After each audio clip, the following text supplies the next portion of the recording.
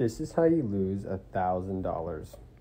This is my third time at this tenant's house in 2 weeks.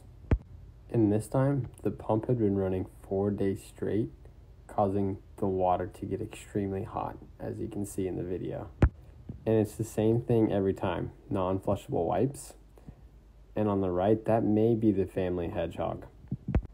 I cleaned out the pump, and I cleaned out the entire basin, made sure there's no more wipes and no more gerbils. And again, told the tenant, please don't use those wipes that I see sitting on top of your toilet, even though you tell me you never use them. But I got it put back together, and it's good to go. See ya.